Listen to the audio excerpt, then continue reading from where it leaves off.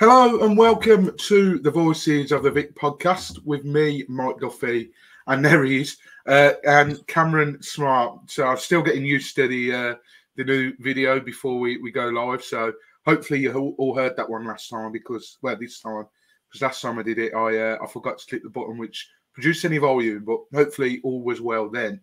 As I say, I am here with Cameron Smart, and we are here to talk about Blackburn Rovers are visiting the Vic on Sunday. That's right, we have to wait till Sunday.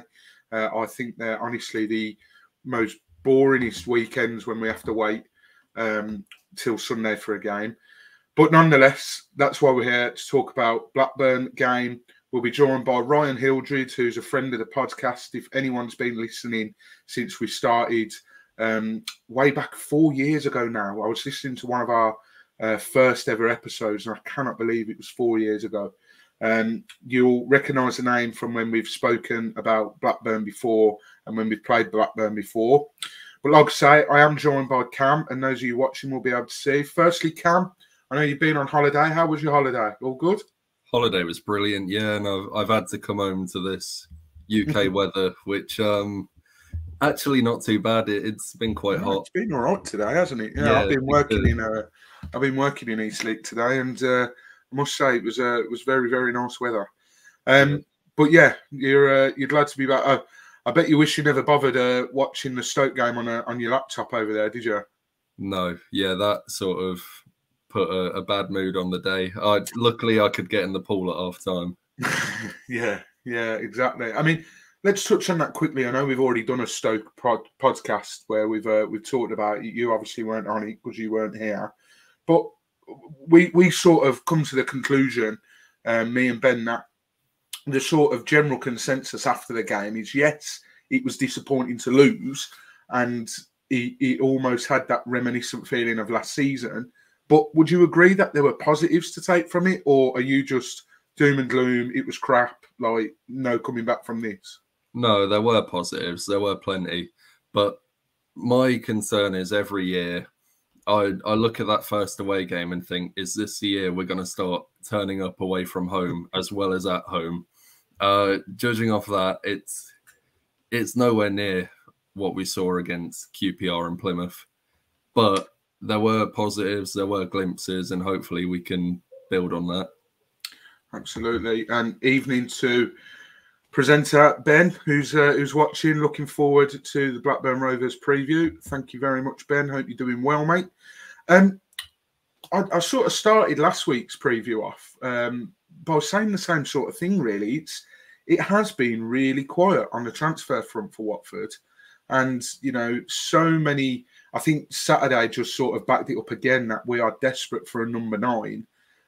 Are you starting to get a bit worried now, Cam, or do you think it's under control? A lot of people have sort of said because of the lack of rumours, they just sort of assume that nothing's happening. Now, you know, from my point of view, the way that I'm looking at it is up and like this season probably is the first season where they are meant to be tightening leaks around the club, so those rumours won't be as free flowing. And to be fair, you know, we often look for stuff on social media, and you know, that's why we've got a bigger team now, and we're looking to get you know, any sort of rumours that we can find that are credible sources. We like to put them out, and even us trying to find news, it is quite hard for us to find, and that may well be down to the fact that they are sort of tightening those leaks within the club. Do you think that we're in for one and everything's under control, or are you getting a bit worried? No, look, judge the window when it's over, I think. I know I sound like a broken record when people are sick of hearing it, but just be patient.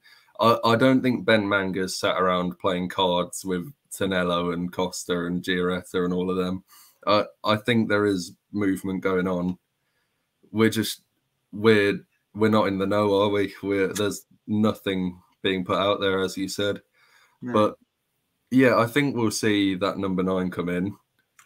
I really hope so. There's been a few names linked. I mean, the names that are linked, not your sort, other than Kiefer Moore, not anyone that you sort of household name. I mean, Sharma Nicholson, he's been one that's linked, and I think I can say this. I'm speaking to a Jamaican journalist on Saturday morning about Sharma in the event that we do sign him.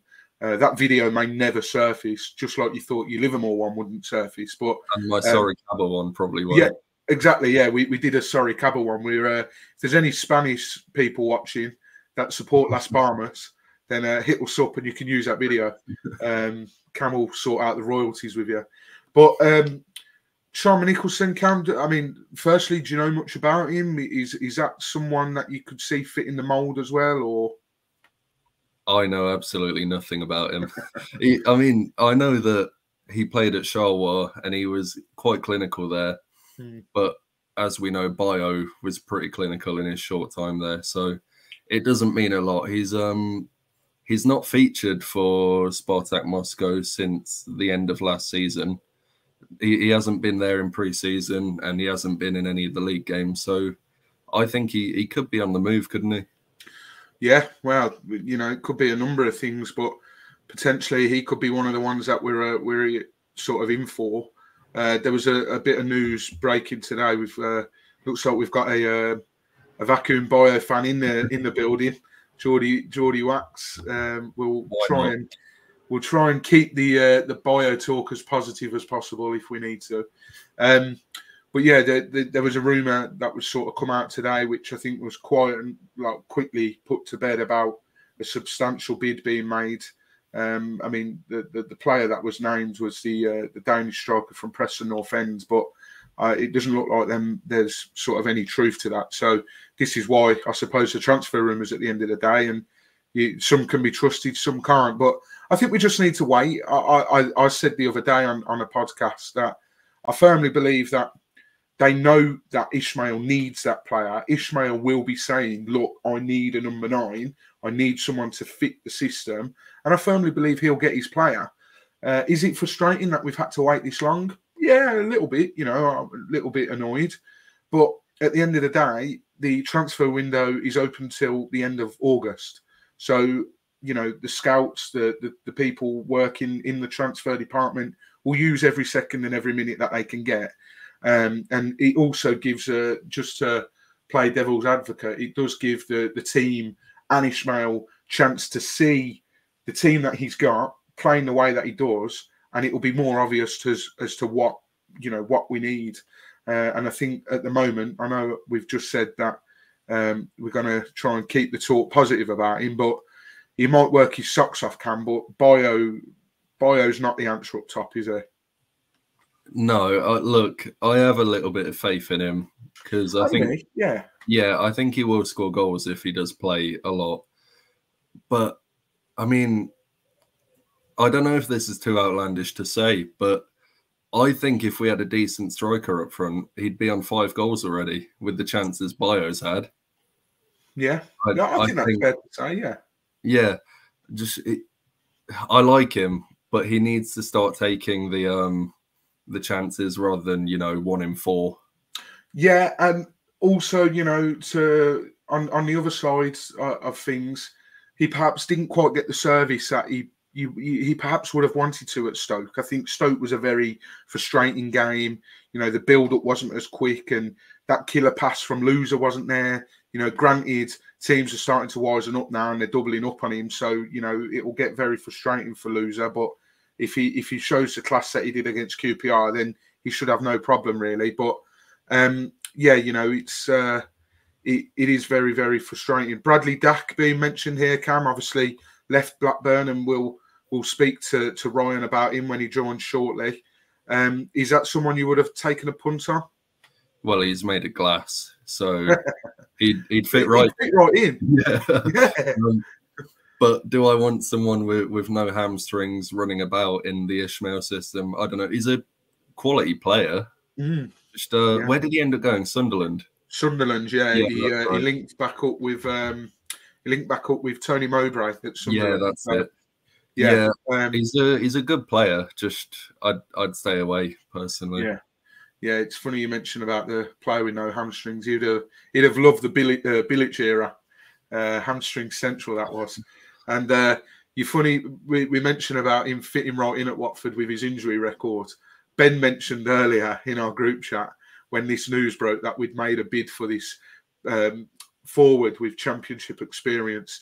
He said Charlie Wyke, and I said it'd be just our luck to go and sign a player that literally almost died. So yeah, it's typical. As I say, we are joined by Ryan tonight, and I can say that Ryan is with us now. Thank you very, very much for joining tonight, Ryan. How are you, mate? You all good? Yeah, thanks for having me on. All good, thank you, mate. School summer holidays, so kids are annoying me, as is to be expected, but we're all good. We're all good. Yeah, exactly, to be expected, I think. We're obviously Blackburn Rovers up next for Watford. I think the first question I want to ask is, last season you finished 7th. You finished outside the playoff spots on goal difference in the end. Sunderland just creeping in. You had an FA Cup quarter-final as well. So throw that in the mix. How gutting, firstly, was that to miss out on the playoffs? And did you believe that, you know, it was going to be your time again and get into the playoffs and give it a stab?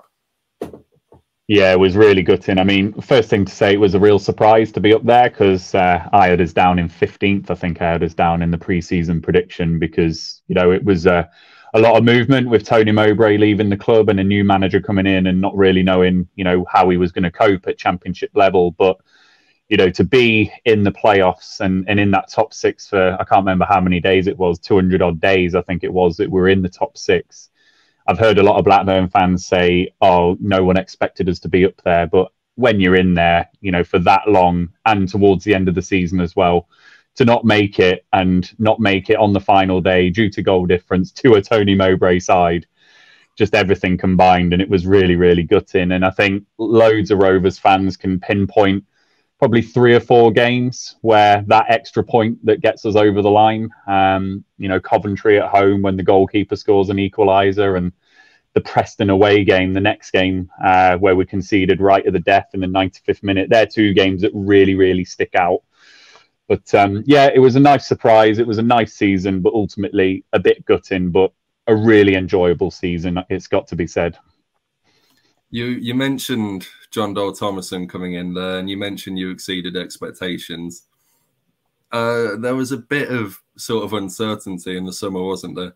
Do you reckon he's still the right man to carry you forward? Yeah, definitely. What we have seen in these first 3 games of the season, the way that he wants to play is really imprinted on this side now.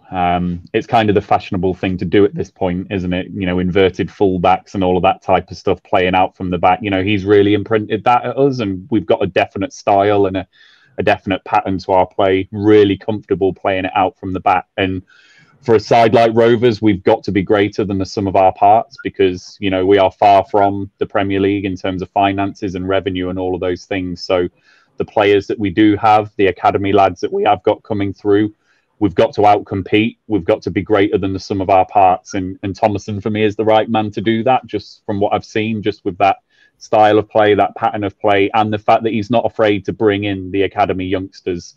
I can't remember how many we've already seen this season. I think it's 8 or 9, I think, from the academy with the League Cup game and things. And we've got the record, I think, in the Football League at the moment. It's something like 600 odd games where we've had a lad from the academy in the starting 11. So Thomason has been really true to that academy, which is our lifeline. You know, with all the financial state of the club, we've got to use that academy. So yeah, Thomason is the right man for the job, and keeping him happy is the main challenge at the moment. Yeah, he's been dealt a bit of a tougher hand this season. You've lost 2 quite sort of figureheads at the club. Brereton Diaz going to Villarreal, and Bradley Dack, we were just speaking about before you joined. Then he's gone to link up with ex-manager Tony Mowbray at Sunderland. How it might be, you know, hard to answer this because we're only 3 games in, but how big a blow has that been to the squad? Is it clear to see 3 games in, or are you sort of waiting for that to hit? It's very clear to see 3 games in, particularly the last game that we just played, Hull at home. We need to be more clinical in front of goal, and we certainly need to either replace Brereton Diaz or bring in another attacker who's going to be able to contribute at this level. Hull, we went down to 10 men and played the most of that game with 10 men on Saturday. But at 1-1, we had 3 or 4 chances where we should be putting them away. Opening game of the season, Harry Leonard's missed a couple of chances as well. So being clinical in front of goal and taking our chances and being a threat are the things that we're going to have to do this season. And Brereton Diaz in particular brought that to the party, particularly in the first half of seasons. He seemed to wane a little bit going into the second half, but his ability to change a game, run at a defence, put a team on the back foot, that's the stuff that we are going to miss as far as Brereton Diaz is concerned. And with Bradley Dack, even with his injuries that he had and the fact that he wasn't the same player, particularly after the second injury, he was still the best finisher at the football club. So, it's a lot of goals that you're taking out of the side without necessarily replacing them. And you're asking a lot of the likes of Harry Leonard. You're asking a lot of Niall Ennis, who's coming in from Plymouth and stepping up to championship level. And you're asking a lot, even though it shouldn't be a big ask because he was a £5 million striker, but you're all of a sudden asking Sam Gallagher as well to be, a 15, 20 goal season striker. So, yeah, the answer to your question is we are missing them, particularly in the early part of the season. And it remains to be seen if we can get someone in on loan or maybe bring in another signing with some of the money that we have generated. Just looking at your incomings, you've sort of gone for some more niche markets with Sondre Tronstad and Arne Sigurdsson. Are you happy with the incomings? Yeah, I am. The first 3 that we brought in were really needed, quick fire. So I think they all came in before the 15th of June or something along those lines. So the head of recruitment set himself a target to bring in the 3 signings and he brought them in. Obviously, Thomason being a Scandinavian manager who has knowledge of Scandinavia, and with him now imprinting this formation and this pattern of play on the side, players like Tronstad and Sigurdsson in particular, stand out as players that are going to slot into that system. In terms of Tronstad, we were crying out for some experience in the centre of the park. Adam Wharton, John Buckley, Lewis Travis, and then last season when we had Tyler Morton on loan, all young lads in their early 20s. And at championship level, you just need that grit, you need that experience. So Tronstad will bring that. Sigurdsson's a bit of an ace in the hole. We've just been talking about Brereton Diaz and what he brought to the table, that little bit of the unexpected and putting a team on the back foot. When Sigurdsson is fit, I think that's what we're expecting of him, just his ability to unlock a game and make something happen, probably from the left-hand side, but in a different way to Brereton Diaz, where he was one that's going to drive and run at a defence. I think Sigurdsson's going to be someone who's going to be a bit cuter, maybe find a pass, maybe get himself in a position to score. So, yeah, I think there are a couple of good signings. And Niall Ennis, the other one, doesn't look fit at the moment, if I'm being honest. I think he's enjoyed Plymouth's promotion party a little bit, shall we say. But he's shown some flashes, in the games that he's come off the bench. He can certainly hold the ball up. He can bring others into play. And I think when he is fully fit, I think he's going to be a threat for us in that attacking third. And then the final signing, Walstedt, the goalkeeper, he's just going to provide competition for Ainsley Pears, because I was personally gutted when Thomas Kaminski went to your big rivals. It was a shame that he did, but no one begrudged him the move. So Walstedt will come in and he's going to be another ball-playing goalkeeper, if that makes sense, in the mould that John Dole Thomason wants to play. But 4 is not enough signings, so hopefully we can bring in some more. But we're happy with the business so far. Sounds familiar. We could do with one of them ball-playing goalkeepers as well. Just before I ask my next question, you mentioned our rivals, so we're going to mention your rivals. Ben, our host, has actually asked a question here about how did it feel when your arch rivals Burnley won the championship at Ewood Park? Are you jealous with how they've performed in the last 10 years? Are we trying to scare them off? I know, yeah. Cheers, Ben. Jealous, but also respectful. So, I particularly admired what Sean Dyche did at Burnley because, rivalry aside, clubs like Burnley and clubs like Luton, I'm sure you'll admit this as well, it gives everyone hope, doesn't it, that it's not about parachute payment money all the time. It's not about just coming down and being the top dog. Burnley, when they got their first promotion, came from nowhere. Luton have come from nowhere. And I think it gives hopes to clubs like Blackburn that, we can go up eventually if we do things right off the pitch. So As much as, yes, it's obviously jealousy in terms of seeing what they're achieving, I do have a massive amount of respect for what Burnley have done and what they've achieved. And in answer to that first question, well, it doesn't get any better than that, does it? To win the title at your rivals. You know, like Burnley have achieved the peak there, so Rovers have somehow got to get their own back at some point in my lifetime, because that just doesn't get topped, does it? So that was a horrible feeling, and we played really well that night, to be fair, Rovers. We played really, really well, and it was just a smashing goal from Burnley to win it, and fair play to him. But yeah, respectful. I am respectful. They've done a good job. And looking ahead to our game now, that's why we're here. You know, I think it's going to be a really good game, to be honest. I'm feeling a bit positive about it. Who would you sort of highlight as your danger man? Who should Watford fans, or Watford in general, who should we be looking out for from your side? Now that Diaz, I know it can be a bit lazy when, you know, you sort of point to the figurehead player. I mean, we had it for so long, we'd ask people and they'd be like Troy Deeney, Ismail Assar, João Pedro. But now that you sort of bigger name players have gone, who would you sort of point out? Yeah. There's three that are coming to mind for me. So the first one's Sami Smodic.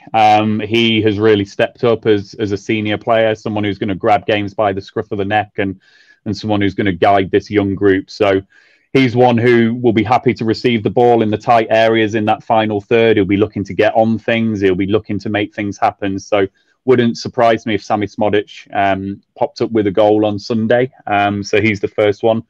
Second one is Adam Wharton, who's just a special talent. And I'm really pleased that we've got him on the 5-year contract that we have, because we will sell him eventually. He is destined for the Premier League, hopefully with us.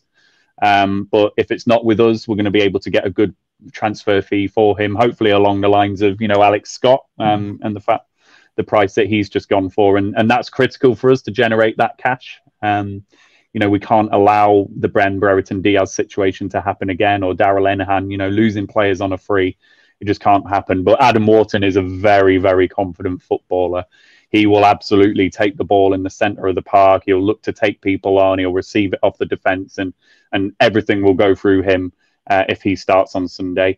And then the other one is Joe Rankin-Costello, who's just very, very much a John Dahl Thomason player now, in terms of he will ghost all around the pitch from the right back area. So with that inverted fullback system that JDT plays, we'll revert to a kind of back three with Dom Hyam, Hayden Carter, and probably Callum Britton now that Harry Pickering's suspended.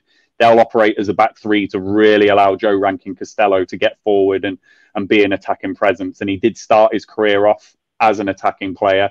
So he's more of an attacker at right back now, but he's very, very dangerous from those areas. And I think it was last season against Huddersfield, he had 7 shots from right back, which was just a nonsense. So he will be a threat that will look to ghost in. So I don't know who's on your left-hand side.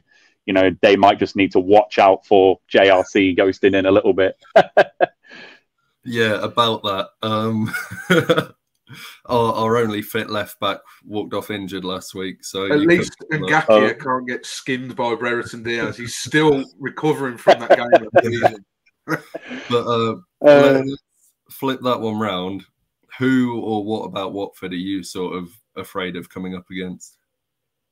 Tom Ince, because Rovers always just have this ability for players like Tom Ince, you know, rediscovering their careers and things. You know, has he scored yet for you? Because if he hasn't, he'll get his first goal. Yeah, so it'll be it'll be someone like that, Tom Ince, just to come in and get his first goal and have a worldy performance. It'll be a little bit like that.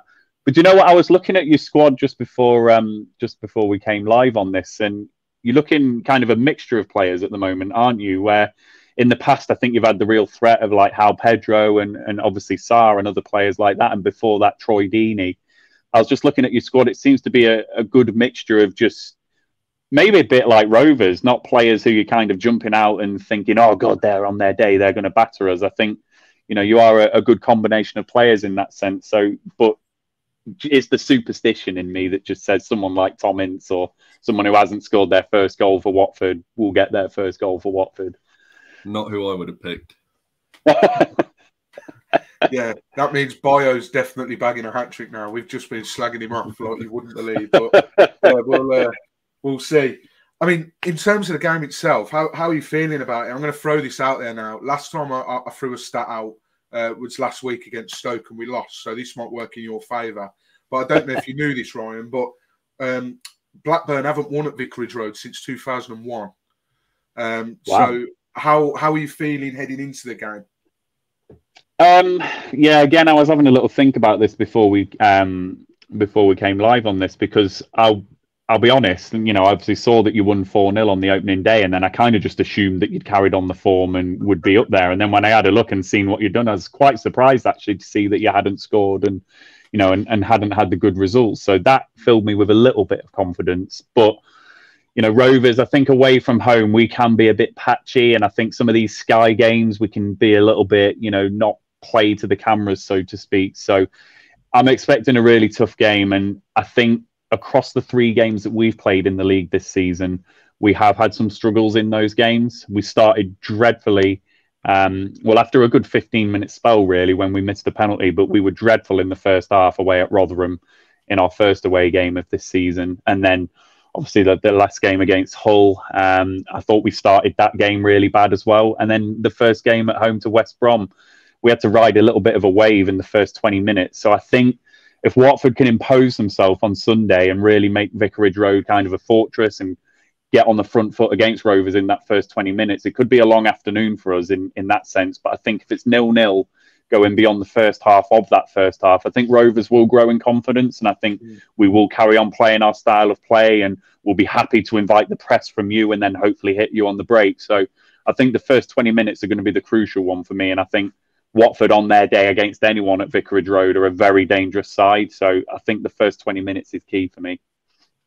Right. So we're asking everyone who's coming on here, give us your predictions. Who are your 3 teams to get promoted?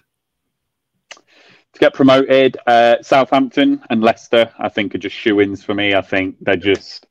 The money that they've generated just makes you sick, doesn't it? Because you can't even say, but they're just using parachute payment money, because they're not. I wish we could say that, but they're not. They're generating good cash, invested well, and they've got the academies as well, haven't they? So I think those 2 are shoo-ins. I'm not on the train with teams like Ipswich and Birmingham.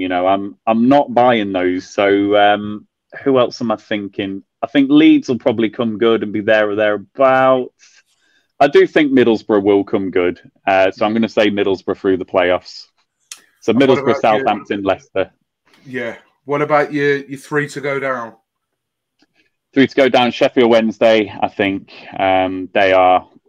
Rovers have been in this position when I think the off-field stuff is dominating in the way that it does. And I think particularly the Championship this season looks especially competitive. I think you're going to get caught out and you're going to get found out. So I think Sheffield Wednesday, definitely.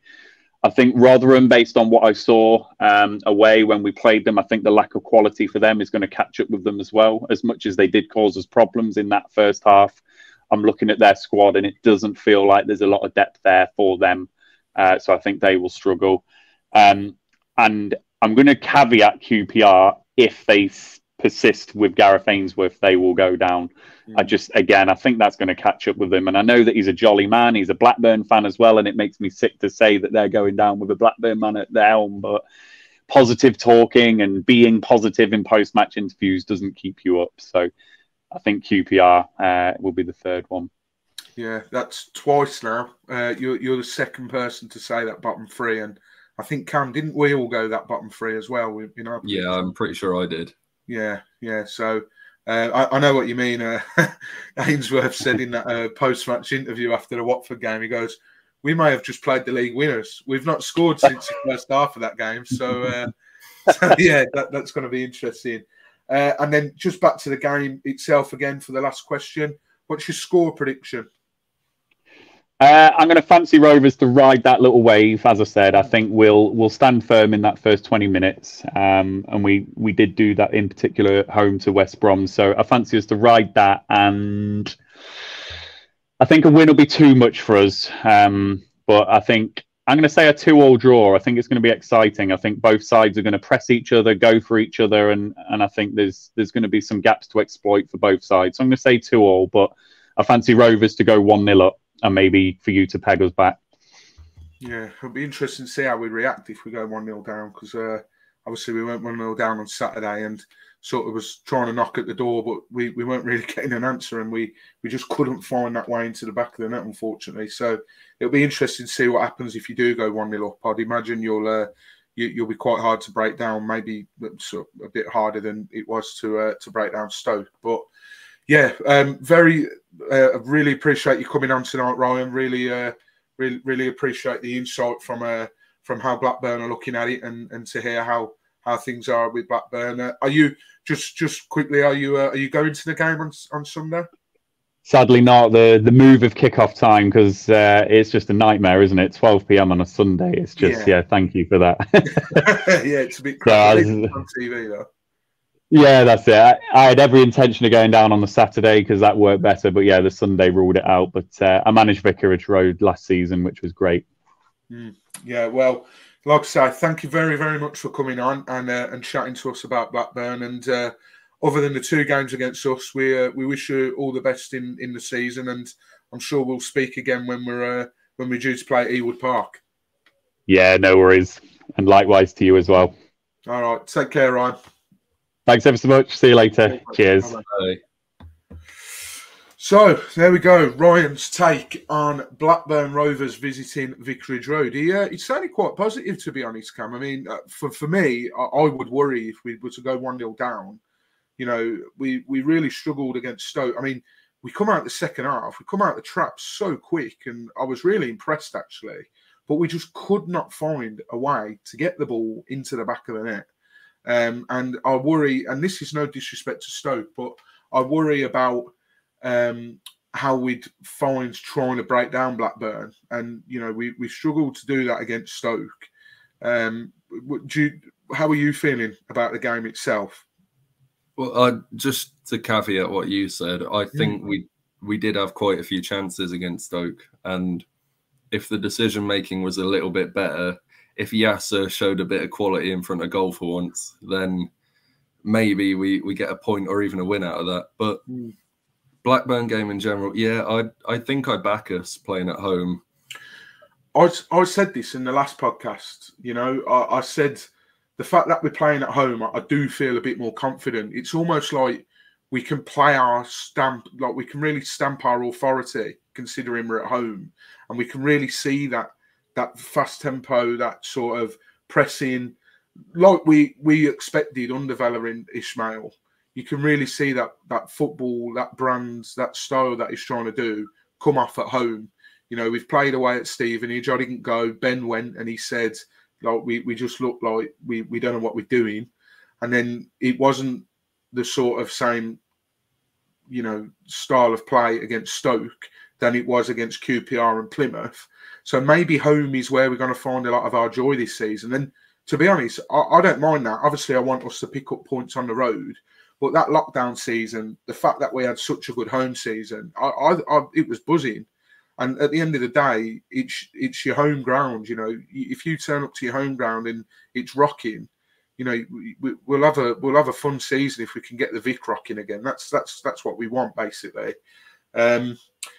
In terms of changes, obviously we only saw one change against Stoke. We saw Jake Livermore come in for the injured Sierralta. I've not actually read anything to see if Sierralta's, you know, back available yet. I don't know if you've read anything, Cam. But no, what changes, if any, would you make going into the Blackburn game? Yeah, I'd actually make a couple, I think, because, well, first I'd get someone out of the crowd to play in goal. But we might have to make a change at left back, might we? Because if James Morris can't make it, you've got to put Ken there, I think. Yeah, it can only be Ken. If someone's going to fill in. And I must say, listen, I don't think he had his best game on Saturday, bless him. But I must say, he looked more comfortable playing at left back than he did over on that right where he initially started. Yeah, I thought that. And then you've got to put someone in on the right.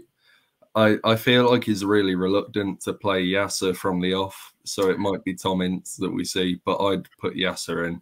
Yeah, I don't know if he would put Tom Ince, because it wasn't long ago, you know, people that went to the Junior Hornets Day, there was all that talk about Tom Ince said he was a couple of weeks beyond the rest of the squad.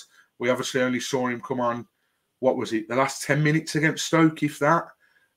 So whether he'd start him, you know, just because he started him, it's not to say he'll play the full 90 minutes. But, you know, I'd like him to get more game time soon. And the only way he's going to get match fit is playing a few minutes here and there and building it up from there.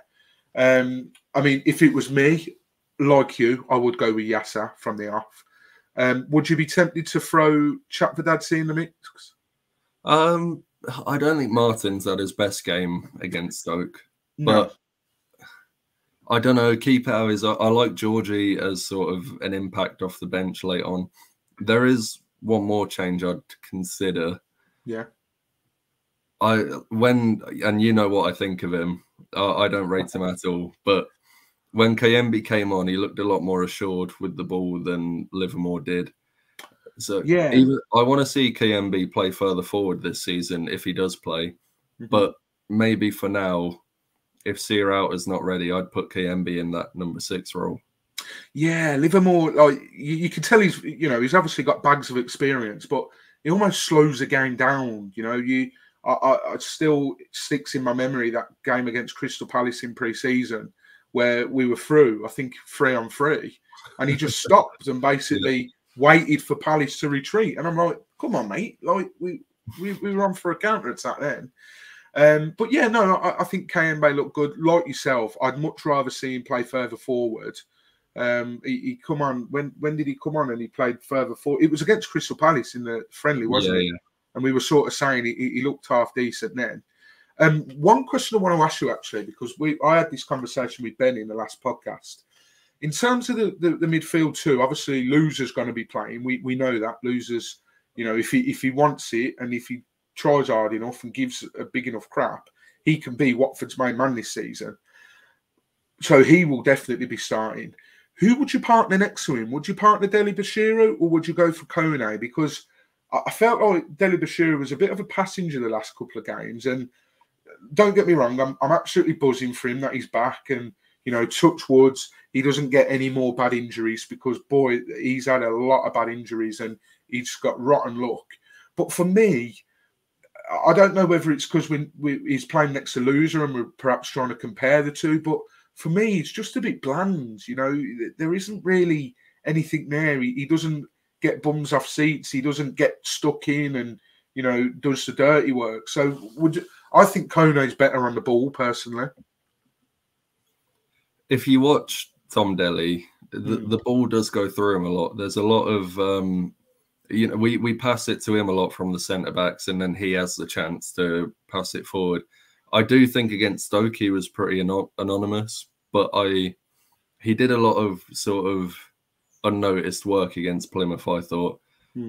I wouldn't hate to keep him in. I've not been too impressed by Ismail Kone, but we need a bit more bite in there, I think, and, you know, a bit more mobility. Need some something off the ball, sort of, to, you know, we need to win the ball back a bit quicker, I think. Would you be tempted to go in for another centre mid in this transfer window? Because I was saying in the last episode that, you know, sometimes when you've got a bit of a Rolls Royce of a midfielder, a bit of a flashy player in the form of Loser, it can sometimes help to have that midfielder that ain't afraid to get stuck in and do the dirty work and, you know, play ugly sometimes. Do you think we're all right in that position, or would you be tempted to get another player in? No, it wouldn't be my priority, but I'd love to see another centre mid come in. And I did see that Coventry are in for Alex Mowat, who's expected to leave West Brom.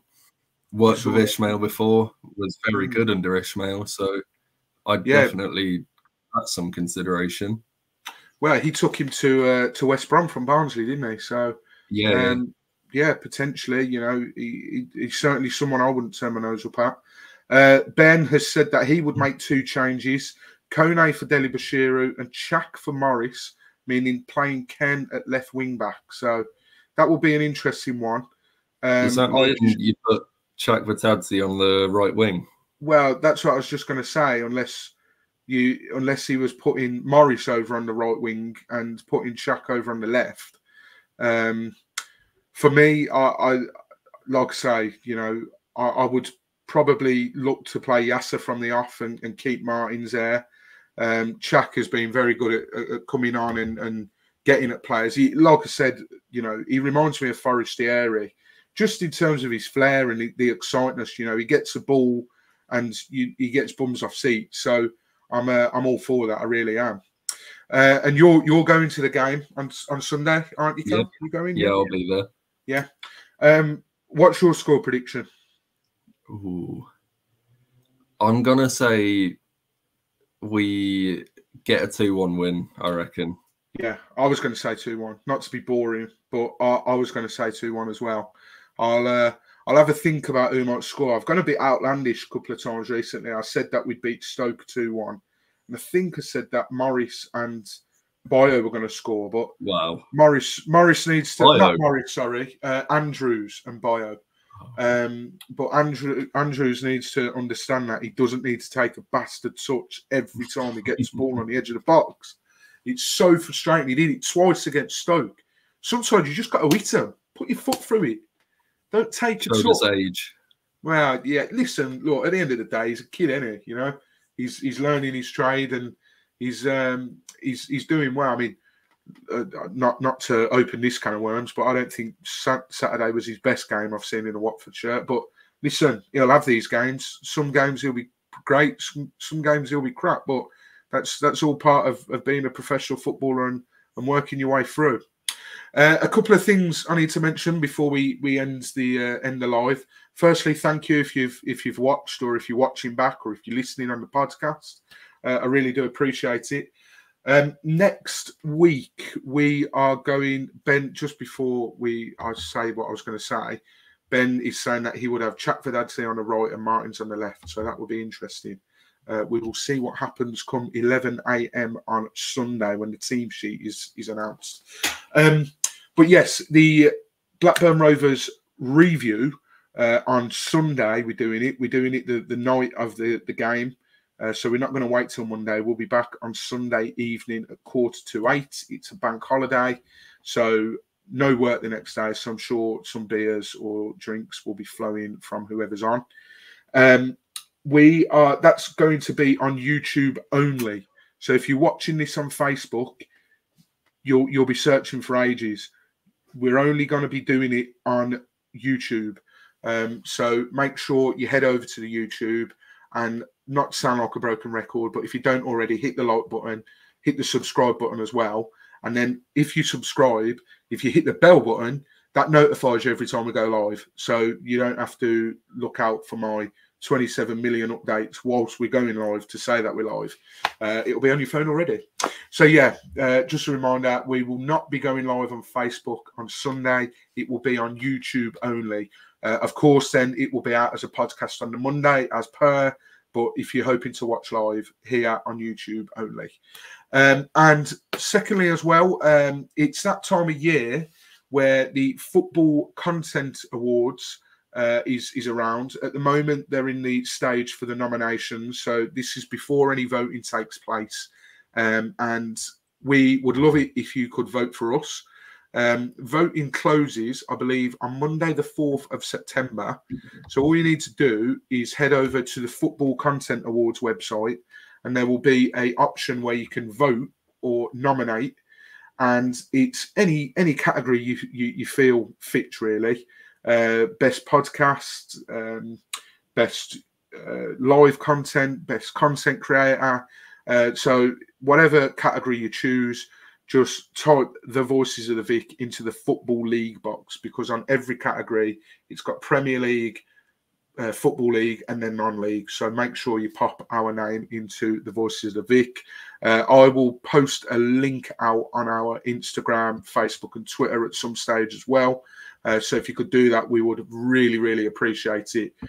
Not really expecting to get anywhere with it, but it'd be great if a cheeky email slid into the inbox and said you've been nominated. You know, that'd be a good piss up, that would, and it'd be good to win the award, obviously.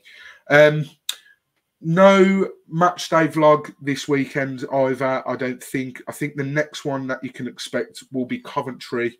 I'm going to carve, Cam's going to carve, I think Katie's going to carve as well, and Joe and Ben aren't going. So that will be the next match day vlog as well. But yeah, that's it for this week. Thank you very much for joining me, Cameron. I hope you've enjoyed that. I absolutely have, yeah. Good stuff. And like I say, we'll be back on Sunday evening to talk about, hopefully, a Watford win. But till then, stay safe and come on, you Horns.